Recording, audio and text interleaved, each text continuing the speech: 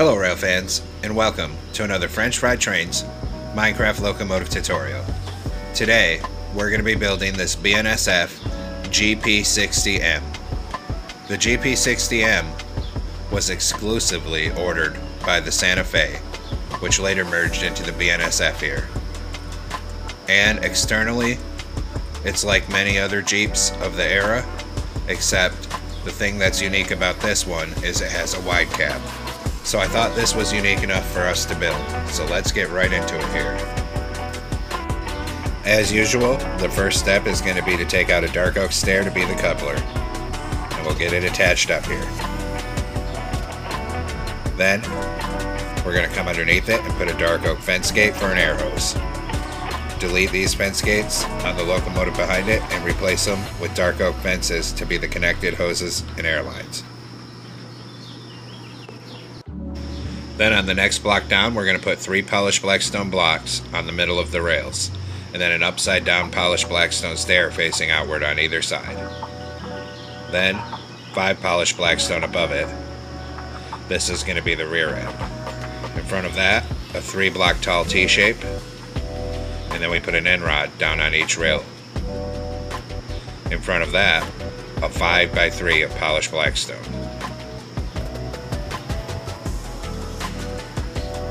Then we're going to take an oak slab, put 3 across the top over here. Then we're going to take netherite for our first set of wheels. We're going to get netherite on each rail, 1 block back from this. Now we're going to take upside down deep slate tile stairs. We're going to put a row of 5 coming across the rails.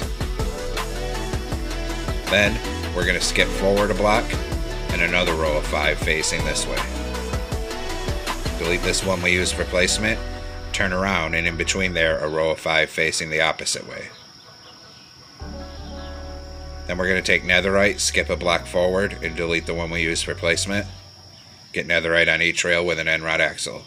Then back to our stairs and upside down facing this way here. So our stair pattern should look like this from the side. Next, we're going to open dark oak fence gates into the ends of the wheels here, and we'll also open them into the ends of the wheels on this end down here. Then we're going to take a polished blackstone block, and we're going to fill in this top middle 3 coming down the length of this truck.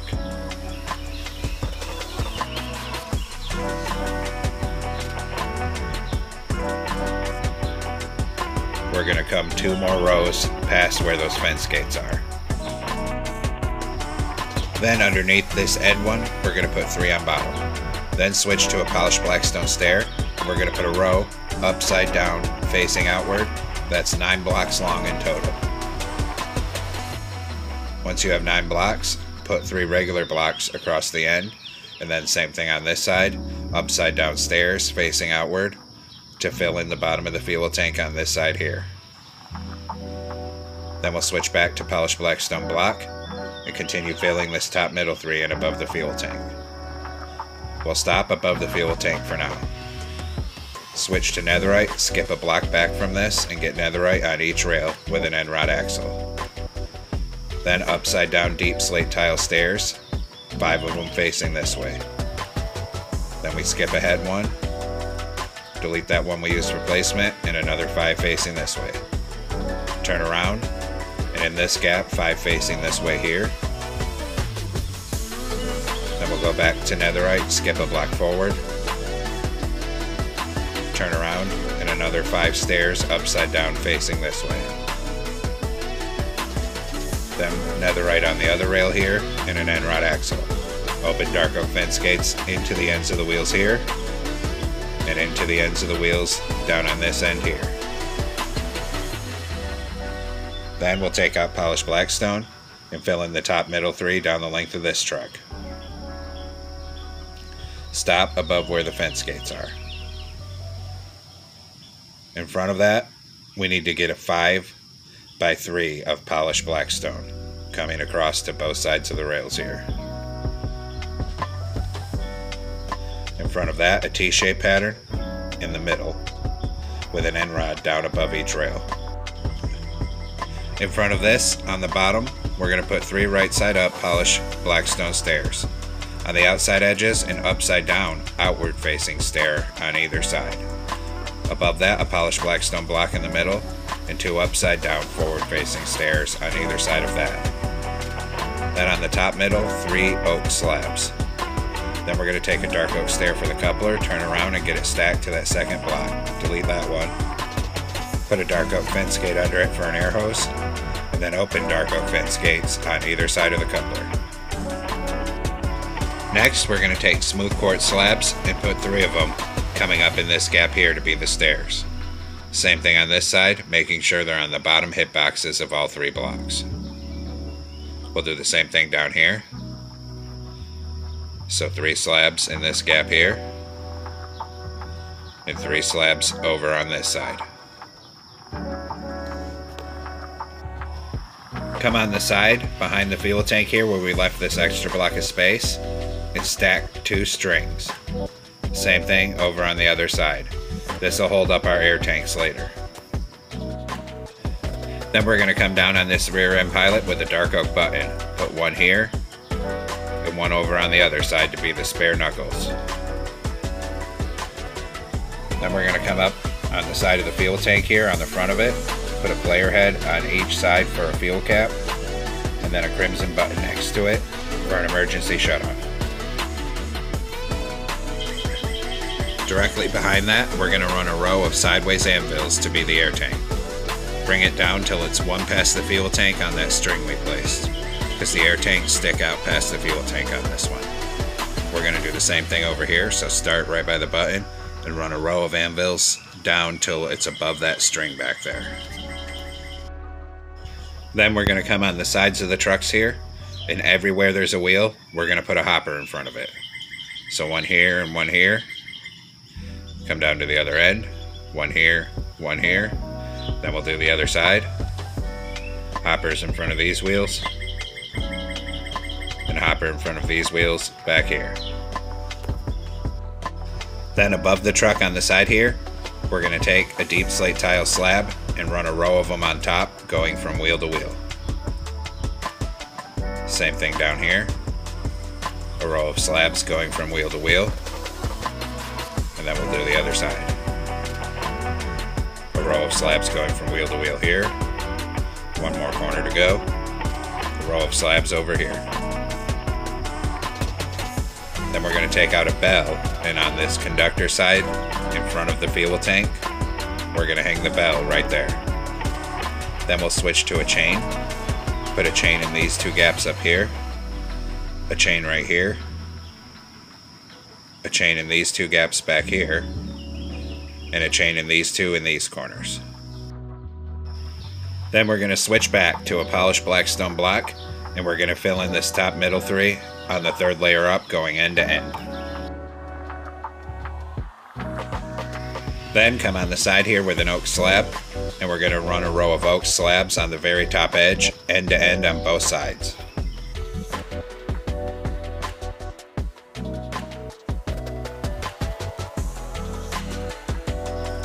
Now we're going to come on the front end here, and we're going to go 2 blocks in from the front of the locomotive. On the left, we're going to put a black wool. Then skip a block, and 2 black wool on the right with an orange concrete in the middle. Then orange concrete on top of those, a glowstone in the middle, and orange concrete on either side of that glowstone.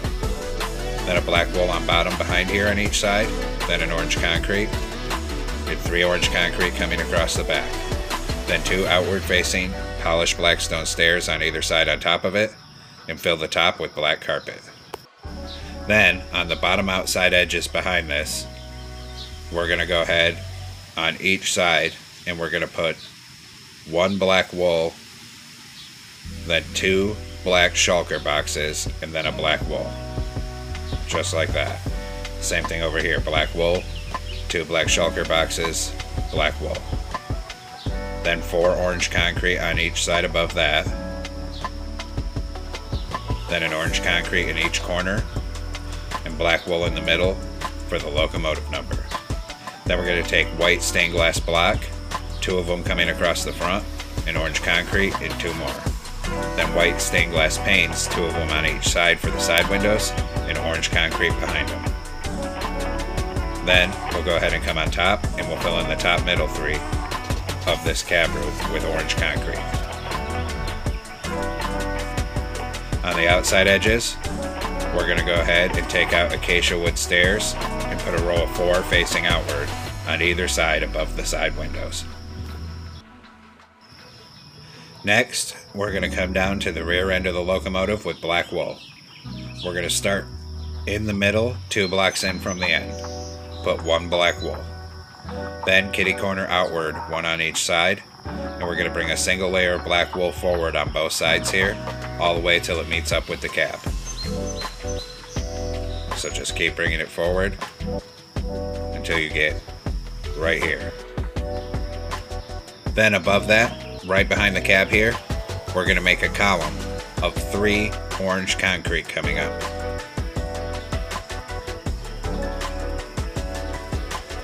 And we're going to bring that all the way around the locomotive 3 high.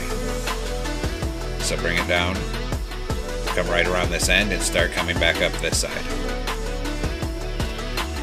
When we get up by this cab, there's only 1 orange concrete there because we're going to leave space for a door. Then on this outside edge, right in front of this doorway, we're going to put 2 black wool on bottom and then 1 orange concrete on top in the corner, so there's stairs to that door. Now come on top behind the cab here and put 3 black wool right behind the cab. Then behind that on each side of the top, we're going to put 3 polished basalt coming back on each side, making sure the pattern goes vertical so it looks like the air intakes. Fill in the middle with black wool. Behind it, we're going to make a C shape facing backwards out of black wool, and we're going to put a smoker in this middle block for the exhaust. Then we're going to come down to the rear end here, put a black wool on each of the rear end blocks, a bedrock in the middle. Then extend bedrock up the middle, another 6 blocks here. On the sides of the bedrock, put a row of iron bars. Same thing over here. This will make the radiator vents look a little bit more detailed. Then we'll go ahead and fill in the rest of this roof line, coming 3 across with black wool till it meets up here. Now the dynamic brake blister on this one is shaped differently than on all the other EMDs we've built in the past. So instead of using stairs for this like we normally do, we're going to use walls. We're going to need a polished blackstone wall and a cobbled deep slate wall. We're going to come on the side, 1 block in front of those iron bars, 1 polished blackstone, then 4 cobbled deep slate, then 2 polished blackstone. Same thing over here, 1 block in front of this, 1 polished blackstone, 4 cobbled deep slate, 2 polished blackstone. Come on top above this polished basalt section, and on the very top we're going to make a 3x3 of polished blackstone slabs. Then we're going to make a C shape of dark oak trapdoors around this exhaust. Then we're going to move down to the very back middle, polished blackstone slab, make a plus shape, then a second one, and a third one. In the middle, we're going to put oak trapdoors. There's 3 fans back here.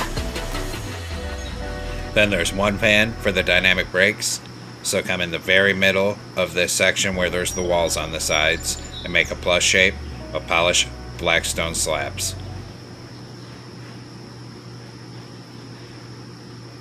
Go ahead and knock out the middle block and put in bedrock and an oak trapdoor above it. In the middle, 1 block back from the fan, a single dark oak trapdoor. Then on this conductor side, back here, we're going to open back-to-back dark oak fence gates to be the horn. Then we're going to come up above the cab here. With oak trapdoors, we put a row here and a row here. Then we'll take black carpet, fill in the roof with black carpet across there, and then we're going to come back here, and anywhere that we have not built something, we're going to put black carpet on, even extending out over those walls on the sides. just so the whole roof looks uniform here. And then keep it coming back and around these fans too. And 3 on the back. Then we're going to do our railings, so come to the back here with a birch fence. We're going to come up 3 here, over 1 and up 1. Same thing on this side. Up 3, over 1 and up 1. On this side we come up 4, and then we come up 4 over here on this side as well. Then we're going to switch to oak fence, 1 on each inside and 2 on top on each side. We'll repeat this pattern up here. So here we're going to go ahead and come up 4. Here we come up 3, over 1 and up 1. Same thing here, so come up 3 with birch, over 1 and up 1, and 3 right here. Then we switch to oak, 1 on each inside and 2 on top on each side. Now we'll come back down to the back and we're going to switch to dark oak. We're going to connect that up right here and run it all the way up this walkway here.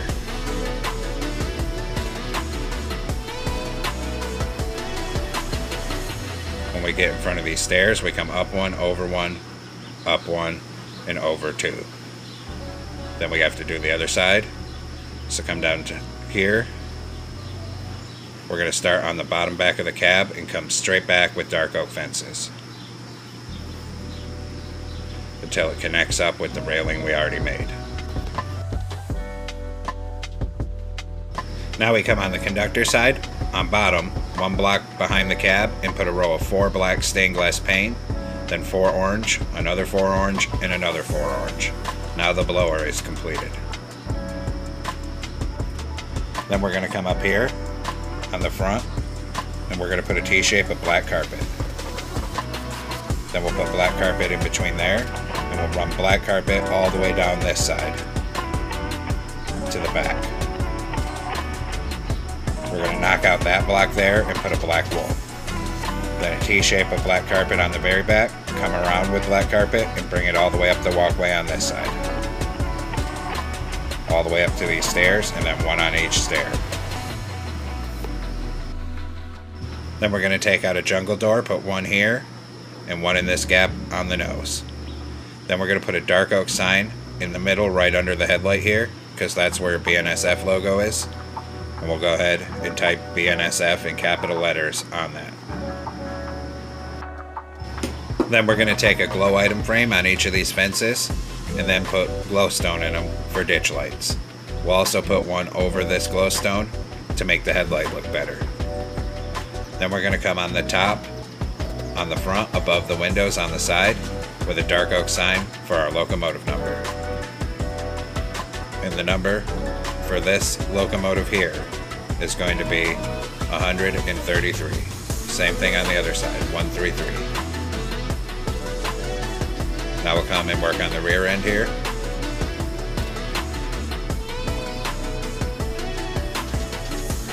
We're going to put 2 glow item frames with glowstone for rear headlights, and then the same thing down here if you want rear ditch lights.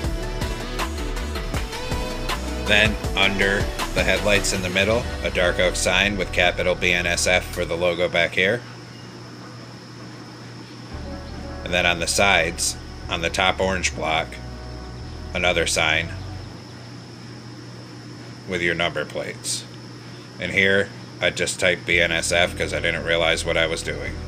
Make sure you type 133 on those. Then we'll run a ladder up that left hand side there. Then we'll hit our number plates with white dye and then glow ink sack so you can actually see them. Come up on the front and we'll do the same thing. So hit these number plates up here with white dye and a glow ink sack. Now we have to make some banners, so get out a loom and come into it. We're going to use an orange banner and black dye. We're going to put a horizontal on the bottom. This is going to be for the stripe that's under the lettering. Then we're going to go to a new banner here, and we're going to put a vertical on the left, vertical on the right, horizontal on top, horizontal on bottom, horizontal in the middle. New banner. Vertical on the left, vertical on the right, and a diagonal. New banner. Horizontal on top, horizontal on bottom, and a diagonal. New banner. Vertical on the left, horizontal on top, horizontal in the middle. Then we're going to switch to orange die, and for the 4-letter banners, we're going to put an orange border around the letter ones. Then we can come put it up on the side of the locomotive here.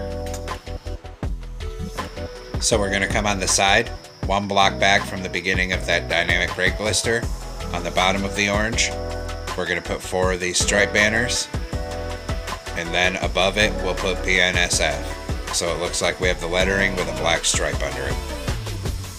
We'll do the same thing on this other side here.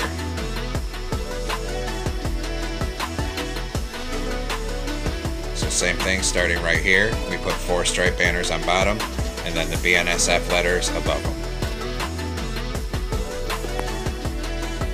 Then on the engineer side, 1 block in from the end, knock out a column of 2, put orange concrete behind it, then an acacia wood stair in that gap, and a lever in there for the handbrake lever. Now we'll work on the interior, so come on in through this nose door, and we're going to take out an end portal for a toilet, put it in that corner. Then take smooth sandstone slabs, stack it up to the window right here, and on this side.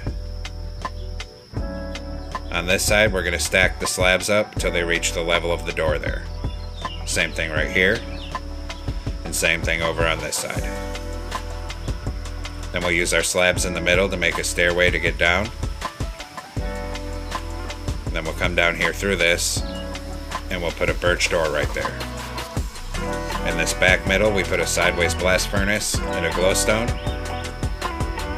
Then we'll turn around, we'll put a glow item frame with an end crystal for a computer, a lever on that side for the engineer, and a slab right there for the conductor desk. Turn around and put in some stairs to be your seats. And now the interior's done.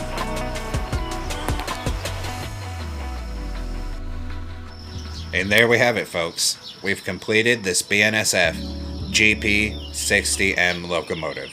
I hope you enjoyed it. Thanks for watching. Don't forget to like, comment, and subscribe. And everyone have a great week. Stay safe out there, rail fans.